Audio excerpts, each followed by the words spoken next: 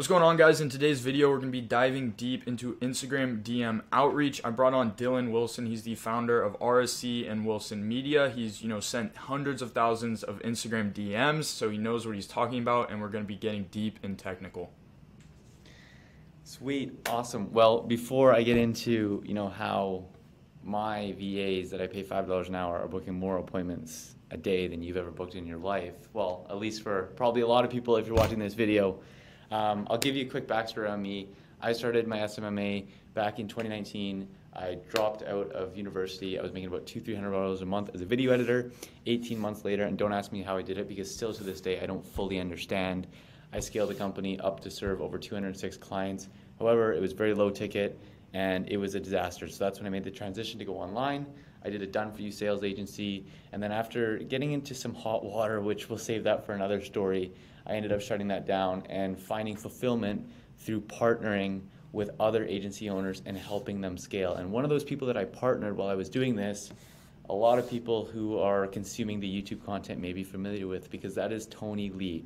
So for those of you that don't know Tony Lee's story, he went from zero to about $17,000 a month in about a 90-day span, and he generated all but a couple clients through Instagram DM. So working through Tony, I was able to see the ins and outs of how VA outreach and how the whole booking appointments and setting appointments through Instagram works.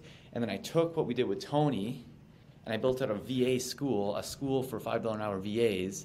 And then I ran a bunch of VAs through this school. I taught them how to do the exact same techniques that Tony was doing. I placed these VAs for other people that I work with. And we have people like Christian Rodriguez, who runs another real estate agency. And I think it was last Sunday, he booked 7 appointments, just last Sunday, through his VAs and through his Instagram. Yeah, in one day, just 7 appointments in one day, right? And that's where I came up with that crazy headline. And another person that I work with, his name's Martin and Eon, they don't even run an agency. They run a fitness coaching company. They target entrepreneurs and they use these VAs to basically grow their company. So what I've done for you guys is I've built out a framework. So right here, Dylan's prepared a presentation for us. We're going to be going, walking you guys through step by step on, how you can implement the strategy. So let's dive right in. Alrighty, boys. So how one $5 an hour VA books 1 to 7 appointments per day through Instagram. So I'm going to make a quick disclaimer, and this might trigger a couple of you guys because I've talked to enough people in this space to know that everyone thinks they're a lion, even though most of them are sheep. And what I mean by this is, a lion thinks for himself. He makes his own decisions. He doesn't just follow what the masses are doing. And the point of this presentation isn't to give you the next big fancy outreach script and hook and pitch and script. It's to teach you the psychological processes behind what goes into a successful outreach campaign, so you can take these learnings and apply it to every single niche, just like we were able to do it in the real estate niche, in the car detailing niche, and in the fitness coaching niche, and tons of other niches that we have worked with through the RSC community, but that's a whole nother topic. So getting into it, I'm going to go over 3 key things here. So number 1 is the backdoor approach to set up your account and 2 to 5x your response rate. The second thing is the psychological messaging sequence used to generate easy leads. And the third is the secret to booking 50% of Instagram leads. So before I share how to set up your account, I need to tell you guys a quick story here. So when I first started doing my Instagram outreach for my gym agency, this is what my outreach accounts looked like. It said, I work with Fit Bros to add $10,000 to their biz in 90 days or I refund them. And then it was a photo of me looking professional, pretending that I knew what I was talking about. And the second one, it was even worse. It was a photo of my agency logo and just marketing. The problem is when I reached out to people, I didn't know this at the time, but now in hindsight, I realized that every time I reached out to somebody, they would click on my profile and be like, damn, this guy's trying to sell me something.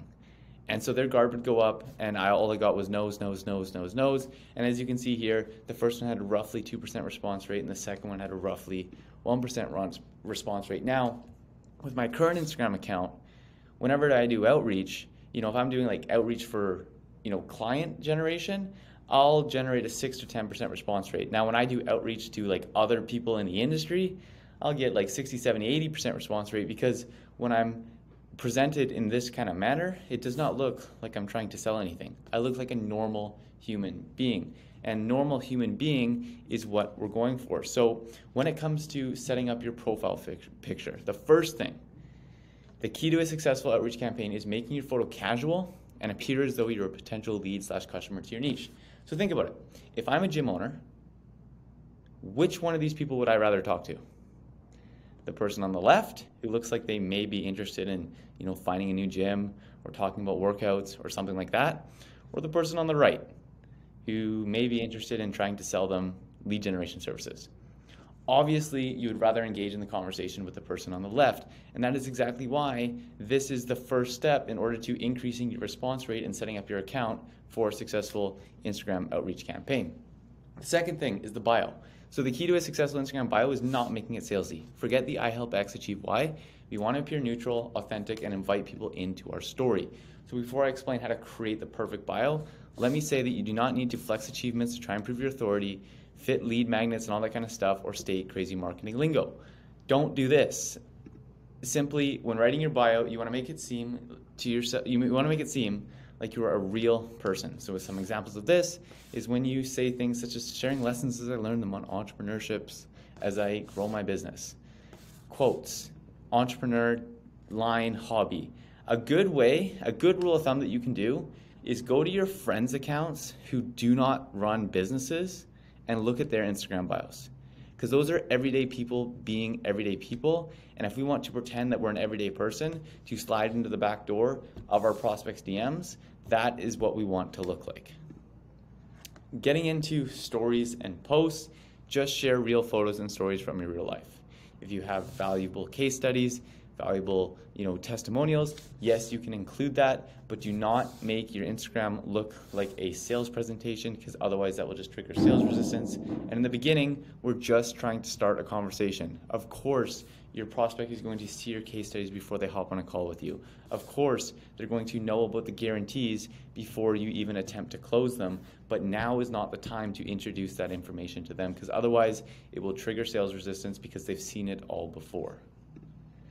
The next thing is the outreach scripts. So Gershon Dhaliwal, Jackson and I know Gershon very well. He's 15 years old. He used to send this long outreach script like many of us do, and instead he switched it to using what we call like the psychological way of generating easy leads through Instagram outreach, and then he was able to, right now he makes about $5,000 a month, 15 years old.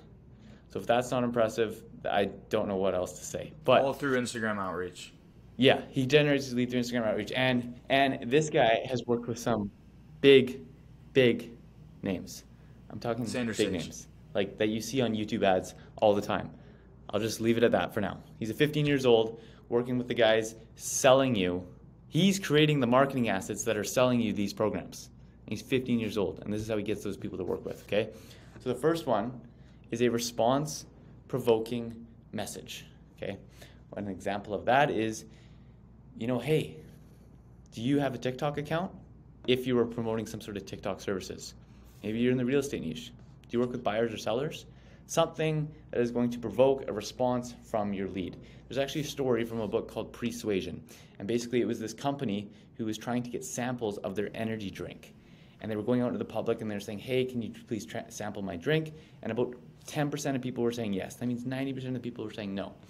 Unfortunately, they were running into trouble because they weren't getting the data that they had, and the campaign was becoming much more expensive, and it wasn't going to be a success. So what they did to solve the campaign was they instead asked, hey, do you consider yourself an adventurous person?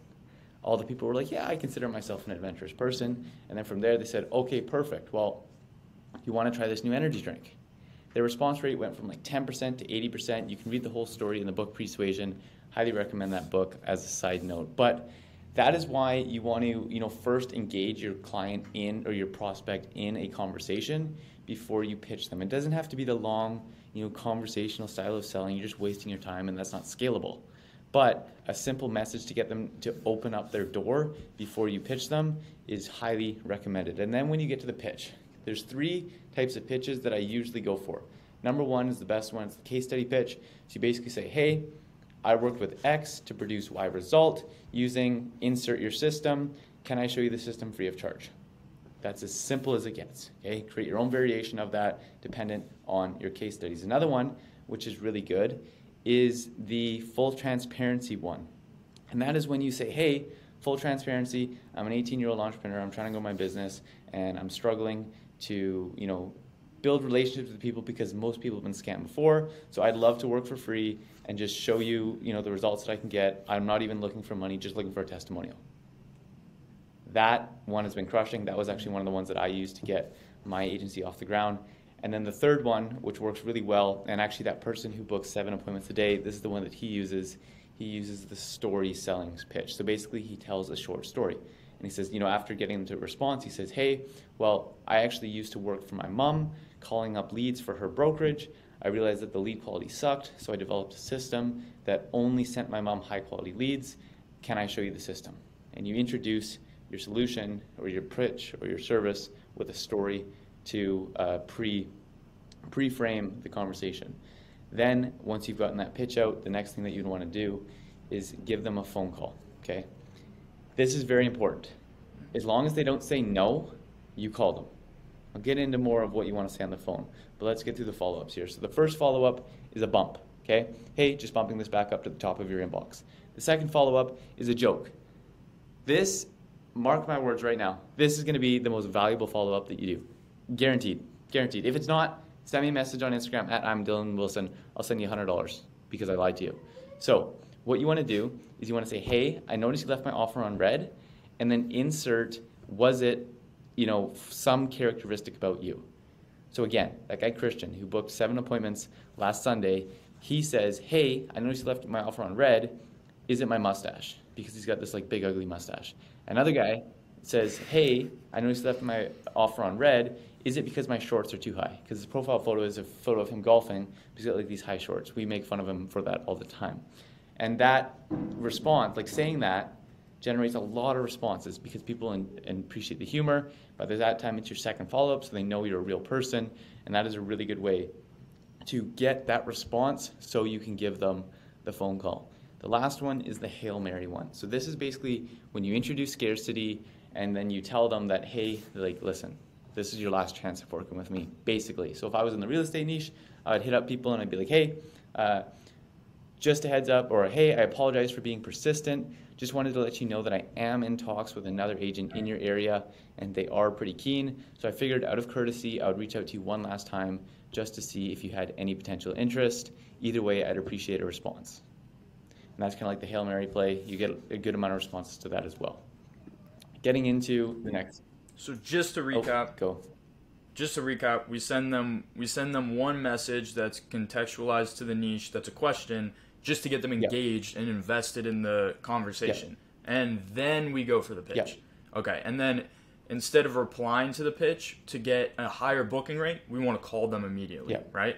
As soon as they get that response, and you're about to get into that, and then 3 follow-ups, and follow-ups are very important. And the bump, the joke, Hail Mary. Cool. 100%. So next stage, as you can read the words on the screen, okay? The amount of times, first of all, if I had a $100 bill for every time somebody came to me and said, Dylan, I've sent 50 outreach messages and I don't have a client yet. I need to change my script. I need to switch my niche, whatever. I probably wouldn't be in business right now. I'd probably have, as Nick Cosman would say, reached escape velocity, which is when you have about $4 million and you just live off your investments.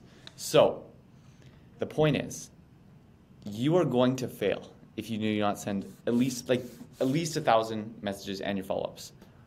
On the flip, if you send 1,000 messages plus follow-ups, I guarantee 1 to 3 clients, easy, for sure, no question about it. If you have half a brain and you send 1,000 messages and you have a half-decent script and your follow-ups, it becomes very unreasonable to not have clients. Listen to this. That's what it is. Yeah. Before I joined RSC, I had no clue how to make any fucking money. And then I seen everybody, people just like me, making money by just putting in work. So I decided I'm going to put my head down and work, and boom. And the reason I show you that is because one of the best ways to make sure that you do your outreach is to find an accountability partner. Go to a friend. Go to somebody else. Go to somebody that you met on Discord that you have a little bit of trust with and say, hey, we're both going to send 50 outreach messages a day. If we ever miss a day, I'll send you $20. Whatever mind trick you have to play on yourself in order to send your outreach, do it. Because I promise you, all you have to do is send 1,000 to 1,500 messages and your agency will be off the ground and everything that you want in life will become a reality. So another thing that is super powerful is to put your money where your mouth is, right? Whether you pay for a program, like think about it, like most of the programs that you're paying for, all the information is on YouTube. The only reason that they work is because you pay for it, so now like you have to follow it. Like if you had to pay to watch YouTube, think about how many more, how much more successful you'd be, right? Imagine if you had to pay to watch that video that you watched. You'd probably then want to take notes on that video and then you'd probably go take action on it. And that is the power, that is the psychological power that money has on your system. Now the next question is, well, but Dylan, my account gets banned. So there's two things that you can do to solve this issue. Number one is send your outreach messages by responding to somebody's story or their highlights. Instagram treats it different in the algorithm and you can get a lot more outreach messages out if you do it that way. The second thing that you can do is do your follow-ups. Most people do not do their follow-ups, and you can see this chart. This was taken off LinkedIn. This isn't my chart, but you can see this chart that if I was in this hypothetical situation to only send this message, which is what most people do, right? I would have lost all these contacts. I would have never spoken to all of these leads, right? And with your follow-ups, that doesn't count against your Instagram action ban. So you can send as many follow-ups as you want as long as you've already engaged in that conversation with that lead, and you can increase the amount of total responses that you get without putting your account at risk of getting banned. Last thing here, calling the leads, okay? So this is the secret. This is how Tony did it. It wasn't like, yes, the outreach scripts increase the chances and all that kind of stuff. The biggest lever that you can pull by far is calling your leads. So what this looks like, first of all, like I said earlier, do not send appointments in the DMs, and as soon as you get a response other than no, call your lead and book them in over the phone. But what do I do if they ask a question? They're interested. So call them, right? As long as they don't say no, they're interested. They just have objections, they're concerns, they don't trust you, all this kind of stuff, and that can all be overcome over the phone call. It is very, very, very difficult to overcome objections in the DMs. So here is a rough script. Remember, you're a lion, not a sheep. Say, so do not follow this word for word. This is a rough guideline of what to say over the phone. Do not even create a script for your phone call because you'll sound like a robot, and any business owner worth working with will know that you're reading a script. And if they don't know that you're working with a script, well, they're probably a dumb business owner and you do not want to work with them. So that's an easy rule of thumb to follow too.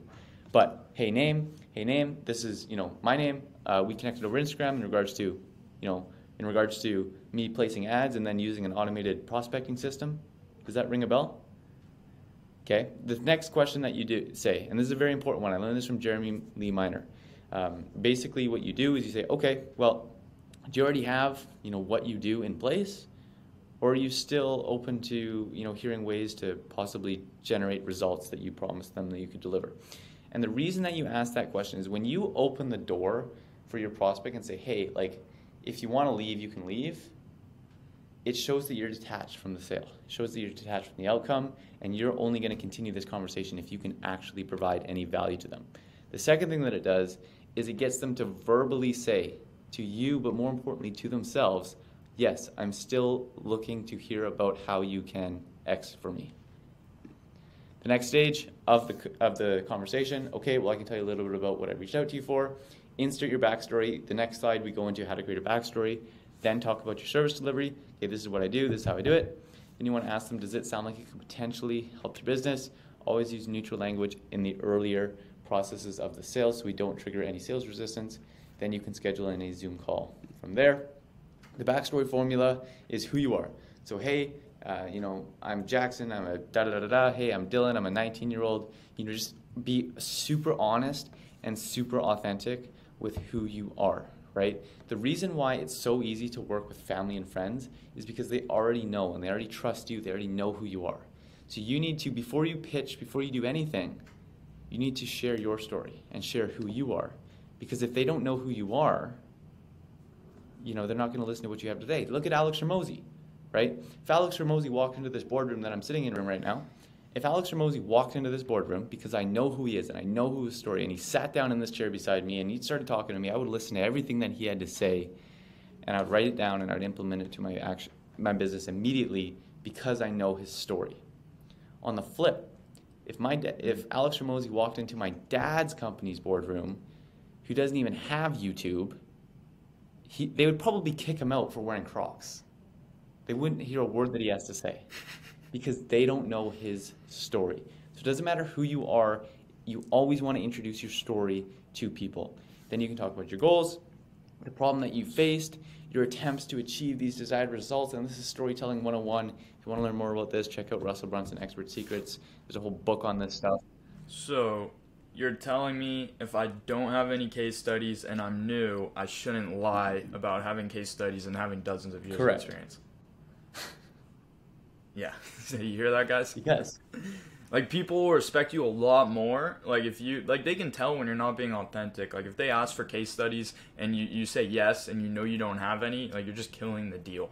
Like, people will respect you so much if you just tell your story. Hey, I'm new to this. You know, I'm just trying out entrepreneurship.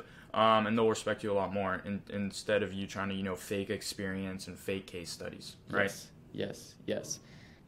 I had a call with a guy yesterday, a young kid. He's 17 years old, lives in Argentina. He's a very hardworking, transparent, honest kid. And I hopped on a call with him, and I introduced this formula to him. And his biggest concern was that he has an accent and he's in a relatively foreign country, considering he's working with North American businesses. And I told him, hey, for your next call, and he didn't have any clients, no paying clients. I said, for your next call, go on there, tell them exactly who you are. Tell them that you are a young Argentinian kid who's trying to grow their business, but you're struggling because nobody, trusts you with an accent like this.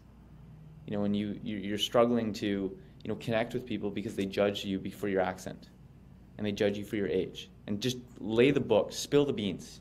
Everything that you've told me, because he was telling me all of it. Tell that to your next prospect. Hops on a call. Doesn't have a case study, doesn't have past client experiences, doesn't have nothing. Closed him on a 15% commission-only deal. No, he didn't rinse him for $1,500 a month because that would be unreasonable to expect. But he closed them.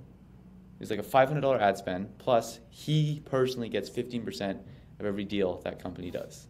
And if he does a good job, they'll probably do 10 to 20 deals a month. Just by telling him his story. That is the power of this.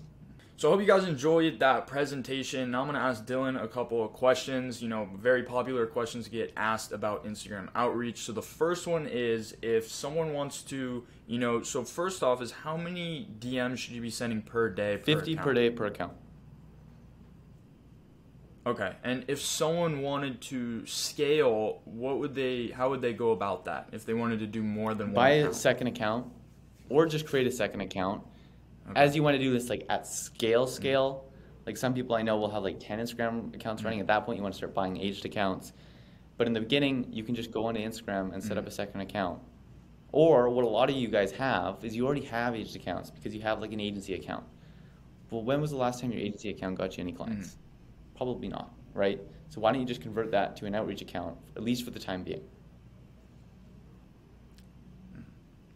Okay, and obviously it depends on, the niche, the offer. There's a lot of variables, but what are the benchmark numbers in terms of reply rate and conversion rate? What should people be 5%. aiming for 5%. in general? Our rule of thumb is that if for the amount of people, if you contact 100 people, you should have at least 5 demo calls booked.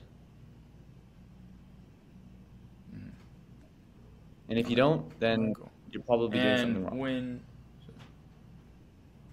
Okay. And when you say to call these leads, that's over the phone, not Instagram's voice feature. That's a very good question. Right? Ideally, it's over the phone. However, there's one nuance to that, okay?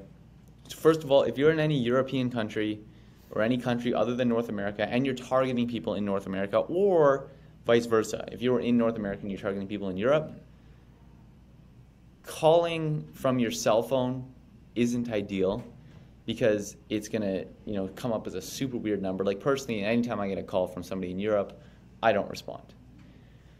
So in circumstances like that, there's two things that you can do. The best option that you can do is use Go High Level and just buy Twilio accounts in other parts of the world and just call from your Go High Level number. And if you're going to go that route, then what I would do is I would take it a step further and setting up, multiple different Twilio numbers, like even within the States. When I get calls from Nebraska, I'm like, oh, here we go. Right? But when I get a call from Vancouver, British Columbia, where I live, I'm like, oh, this is probably somebody who knows me or at least was told to call me for some reason, so I'll answer the phone.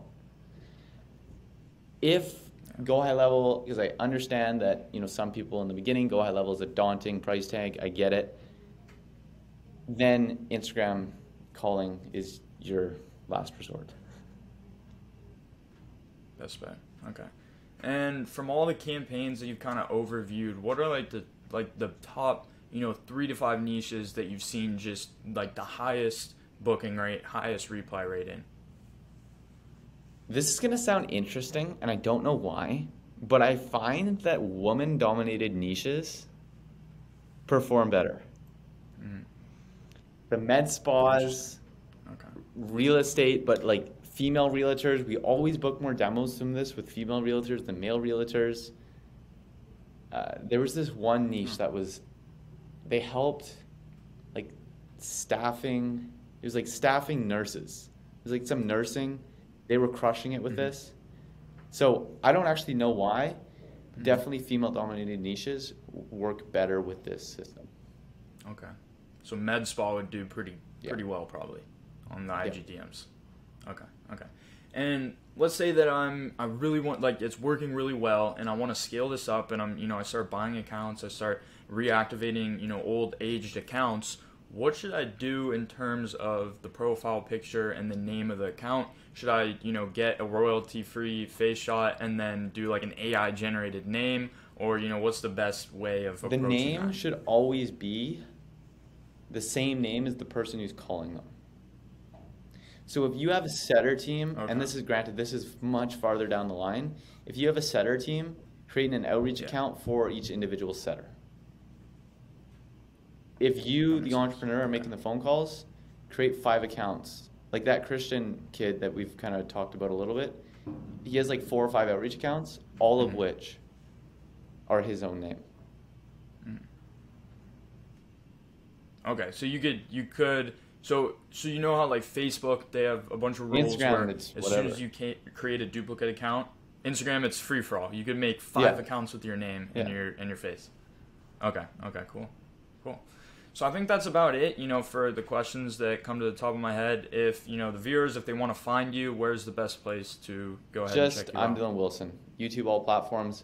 Like, I'm in a phase right now of giving back, providing value. I'm trying to grow brands. I legit have nothing to sell to the general population right now. Everything that I'm offering right now is closed, application-only type stuff.